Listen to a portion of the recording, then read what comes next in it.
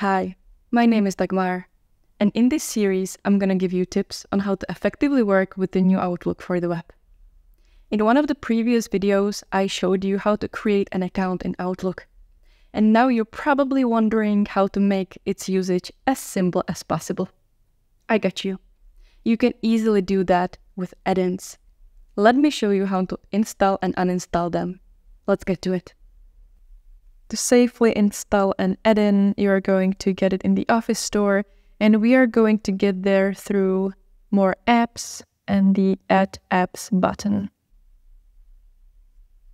Here you're going to put the name of your add-in into the search bar and search for that.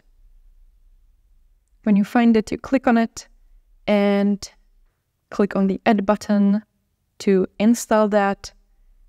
Yeah, got it. And that's pretty much it. Now you have your add-in in Outlook. How to double check if it's there? Go to the inbox, then open an email, and now you can check via the apps symbol that it's there. All right, so we got this. What about getting rid of an add-in? Basically uninstalling it. Again, you are going to go to the Office store. You are going to click on the Manage Your Apps. And here you have a list of all add-ins you have currently in the Outlook. And via the three dots, you're going to click the Remove button and remove it. And that's pretty much it. And so now you have all your favorite add-ins in Outlook. I hope you liked this video.